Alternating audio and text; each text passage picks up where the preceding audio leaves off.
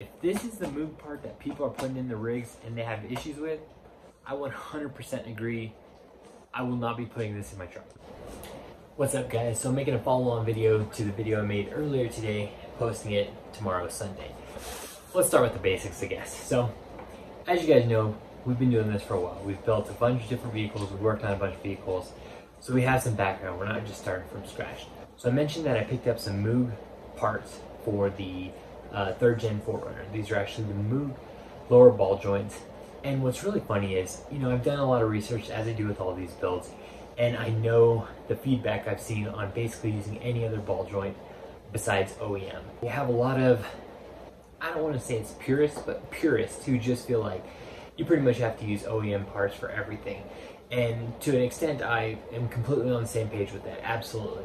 As far as ball joints go, what's funny is in other communities, Moog is considered one of the higher end ones compared to like your standard advanced parts, your made in China parts and stuff like that. So in the past, I've used these without any problem, haven't had any issues. BMWs, Toyotas, Jeeps, Fords, etc. So haven't had any issues. So it's really interesting when it comes down to the lower ball joints on the Toyotas, on these 4Runners. Now again, I'm not ignorant to this stuff. I know the weak point of the lower ball joint. I understand how it works. I know how detrimental it can be when that goes wrong. So knowing all that, I take that all into consideration to make sure that I am making the right choice and the right part. Again, I made a video on 3 reasons why I picked these up specifically. So let's take a look at this real quick because this is what I specifically wanted to do follow on. Because I only had one of these originally when I made the video yesterday. Now I have 3 waiting on the last tie rod in. So I want to do this. Let me move up a little bit more because I want to make sure we can see this. So first things first, this is the tie rod end. The tie rod is actually made in the USA, which is great. I love seeing that. The rest of these parts are made in Japan, allegedly. So seeing it made in the USA, good to go. I'm not worried about tie rod end. You don't see a lot of issues with that. Plus going to the Tacoma, it makes it a bigger tie rod ball joint on that. So moving aside, I don't think I have a problem with this. I'm gonna stick with it, not worried about it. Here's where I do have a problem. Right here we have the left and right lower ball joint that showed up. These are both Moog products. They came in the Moog boxes. And again, I know people have their opinions on that. However, if you're gonna research it to its full extent, there are some Moog products and some other products which have the 555 label on it. And those are essentially supposed to be rebranded OEM parts. And I agree with that. And here's why. So let's take a look. This right here is the right side lower ball joint. Let's take a quick look at it. Immediately, you can see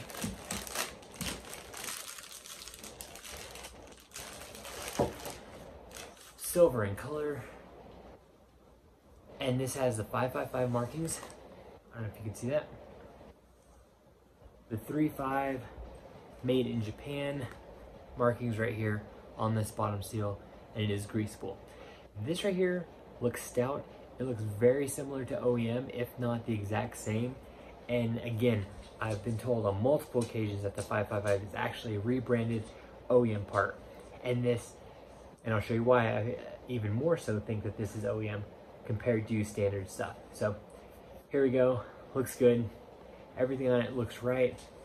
No issues. Like I said, made in Japan, 555 markings, good to go. Here's where I have an issue. What's up, Moose? Your bolts. Silver bolts, these look good, they have good markings on them. Good to go. I'm happy with this.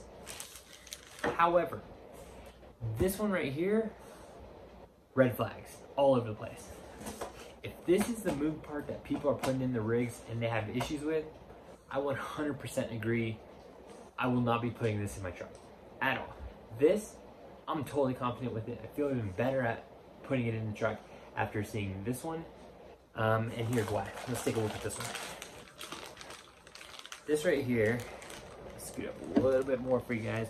This left ball joint looks like it was made in China. I'm just gonna say it just like that. I really think this, I'm extremely disappointed in this.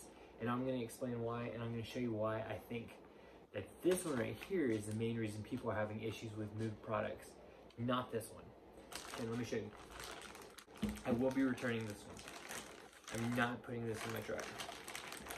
So for those who say don't put Moog products in your vehicle, I think this one is specifically what they're referring to and the issue. First things first, bolts are black. Not that that's an issue. I don't really care about that. However, I'm not gonna take these out because I'm returning them. But look at this. You got a head cap, an integrated washer, silver with markings. Looks like a good bolt. These right here, black, standard, no integrated washer, just like some standard cheap bolts. And I'm sure these are the ones that people are saying are breaking. These look good to go. They're even, I believe, zinc coated. First things first. Something's wrong when you start there. Second thing. This right here.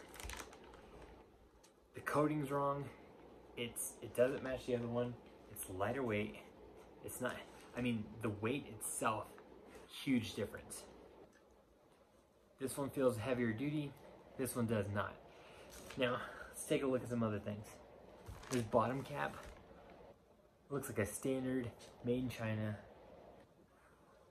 Look at that. Heavy duty, the coating's better. Everything just looks more, just looks better in general. It just looks more stout. This one, no, it just looks like some piece of crap cap. Let's move on to the ball joint itself. This one has a different coating on it, and like if you look at it, it just looks, this just looks wrong. Like I said, more red flags. The cover looks like shit compared to this. This one's better. And then the biggest thing, on top of everything else, the biggest red flag is not even just the coating and everything, but the way it's cast. It's just wrong. Look at this one. This is your 555, and look at this. Do you guys not see that difference? That's a big difference. You can't deny that right there is way more hefty on this one than it is on this one. These are both supposed to be Moog. This just looks wrong. It doesn't look right. It's not near as hefty. And you can only think that the whole part itself is way more, is just in general better on the 555 part. So if people are putting this right here in their rig, I can absolutely agree why they have issues. I think this one even looks bigger. I'm gonna go to actually just the part store, anywhere I can find a Moog part, and see if I can find this side in this 555 setup, because this is what I would assume to be OEM. This is the way the part should look, and this right here just looks like a piece of junk made in China. And again, I will not be putting this in my truck, not at all. I'm not going to trust my vehicle with this piece. This one, yes, again, I believe it has all the right castings, it has the markings. It's heavier duty. Weight wise, I should have a scale, because I can tell you right now it's heavier. And it's just the castings everywhere. I mean, look at the top upper castings. I mean, it's just, this is just more stout in every aspect. And I hope you guys can see this a little bit better, because it's extremely obvious on my end. So if you guys are putting Moog parts that look like this into your 4Runner, then I understand completely why they have a bad reputation, and I will not be doing it. Maybe this will work. Maybe for the right person it will work, but I'm not gonna risk it. I don't think you should either. So again, just my opinion, but I mean, just everything. They didn't even put the nozzle on this one. The grease joint. I mean, this just, I really think this was made in China, guys. I don't think this was, I don't know what flip happened here, but this isn't right.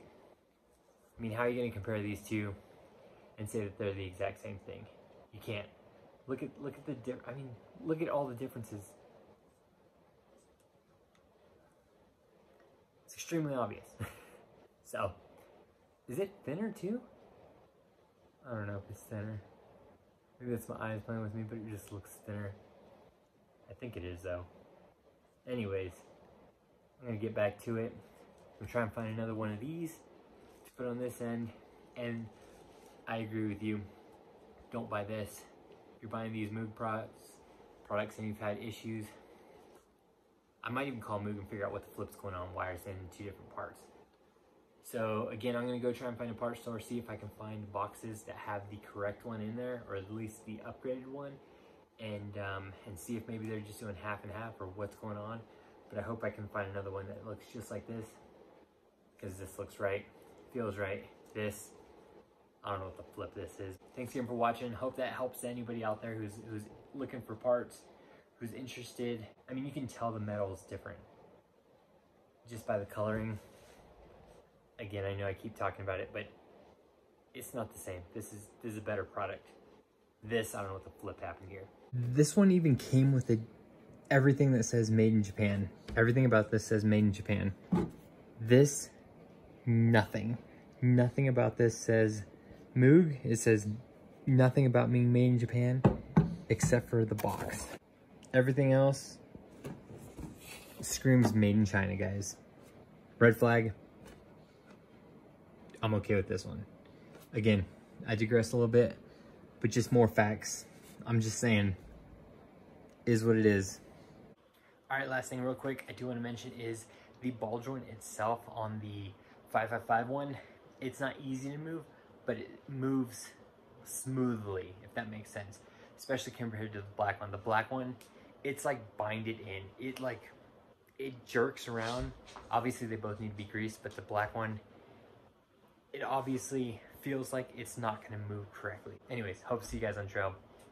I'll let you guys at it. You guys can argue in the comments now. Thanks again.